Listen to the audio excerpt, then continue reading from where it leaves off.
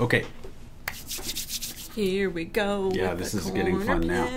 Corner pin projection map. We're projection mapping. So this actually includes, I'm just including video planes and corner pins and GL text all in the same thing here. Usually I just show corner pins for projection mapping.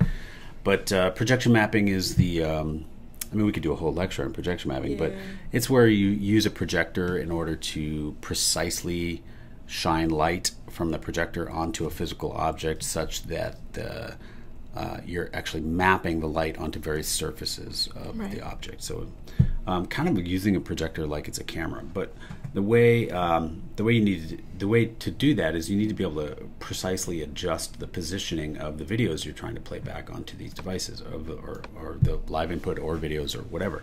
So let's just jump right in here. So we have a jit.world. Everything in yellow has to do with the jit world. So we have this jit.world object that creates this window, which is an OpenGL world that we can place three-dimensional objects into. So corner pinning actually uses this JitGL corner pin object, and it says to render into the my world, which is just the name I gave this JIT world. So it's going to render it in here, and there's a bunch of stuff here I've added that lets you easily save the positions of the corners. So one of the annoyances for a long time was that corner pinning in Max is great, except when you save your patch, the location of, let's say you've made a fancy projection mapping patch and it's got, you know, all the precise mappings from your projector to your object that you're projecting onto, but then you close the patch and reopen it for some reason and all that data is gone. You have to remap the whole thing, so that's kind of a pain. So this actually lets you save it, and the way it does it is it actually just puts all the locations of the corners into a message box. Message boxes do get saved when I'm not using any fancy Max parameter saving methods. Right. I like to just do it simply by stuffing the data into a message box, and then when you hit save, it saves that message box with the patch. So here you can say everything you're doing in all of these. I think video plane and corner pin will both do this. If you hit saving, it will save, you know, it'll put all the data of where the corners and video planes are into this message box. You also then have to save your patch. So this doesn't actually save your patch, it just saves the data into the thing. But let's open up the grabber and let's turn on the JIT world. All right, so we see a couple of things here. We've got a video plane, which is kind of small here in the center, but then we've got, I'm going to make that layer 0, and I'm going to make corner pinning layer 1. So that should make the video plane go behind the corner pin, which is fine. That's what I want. So it's still there. It's just now it's still there. It's just behind it. Physically behind the other one. Okay. Now you'll see that these corners are here. This is one of the features of JitGL corner pin. The object is called jit.gl.cornerpin, and it lets you map video to a plane, you know, like a flying postcard in this JIT world. But it also then lets you move the corners, and the image warps according to where you're moving these corners around. So if I had the top of a box and I wanted this video to appear on the top of a box from a projector, I could like map it so that the light was coming out of the projector, and then you can hit full screen, and there it goes. You've still got these corners here, but you can turn them off. Just say corner pin, handle, radius, turn them all off at the same time, or you can turn them off one by one here. That'll make more sense. So you can change the background of your rendering, and I like to make mine gray when I'm setting everything up, and then switch down to black when I'm actually doing the projection. But there we have a projection mapped, you know, a corner pin video, live video. It doesn't matter if it's live or pre-recorded, and you can have a lot of them on the screen at the same time.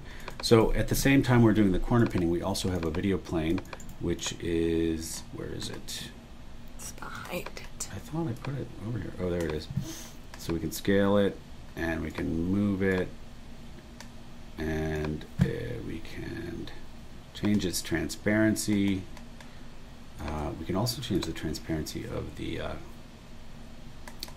corner pinned version. We can change the layer order, and oh, you know what? That's not corner pin. I have to save the name of it. This is actually video plane. I think I was just copying and pasting. Yeah, so video planes are less powerful than corner pins. You can also change the rotation. I haven't exposed that to the outside here, but you can easily rotate a video plane. So we'll set that back to 0 here for a second. Okay.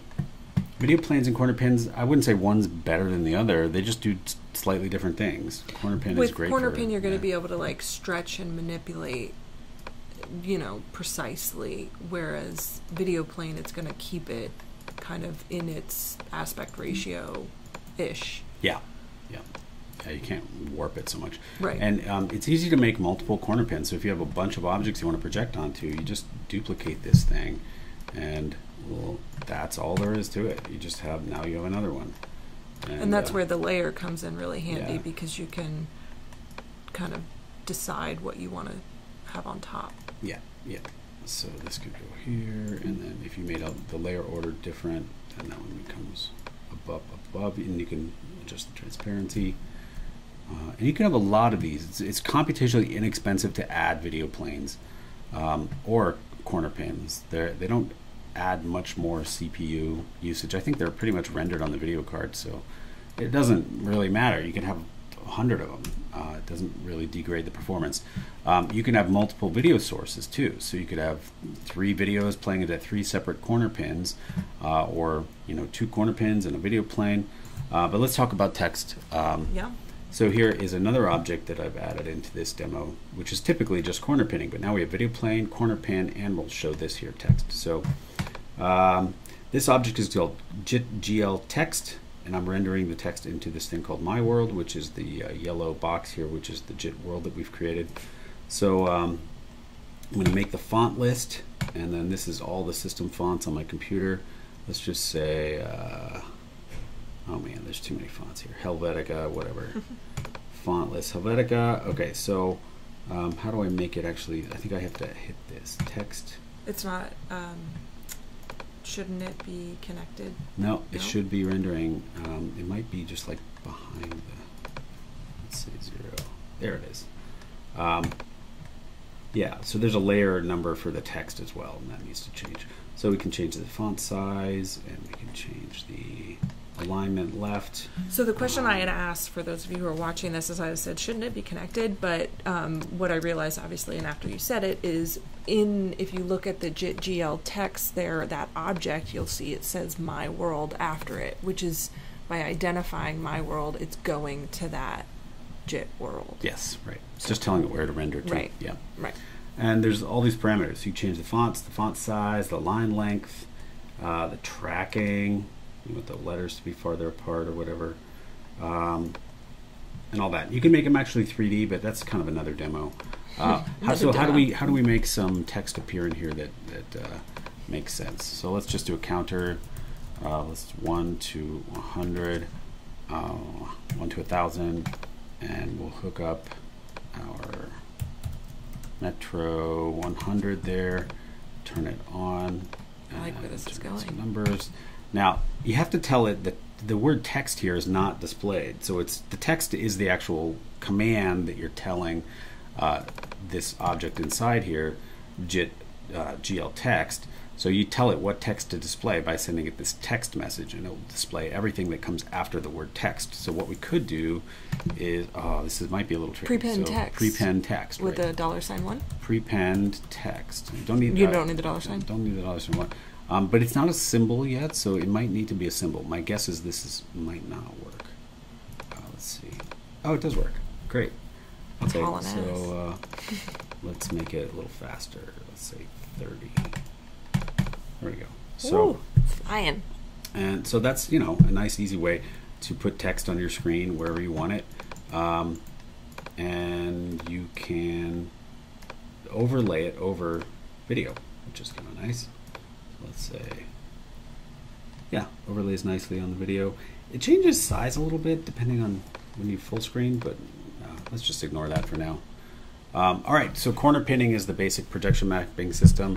Video planes can be used mostly for screen-based work if you want to just position video on your monitor or on a screen or on a projection.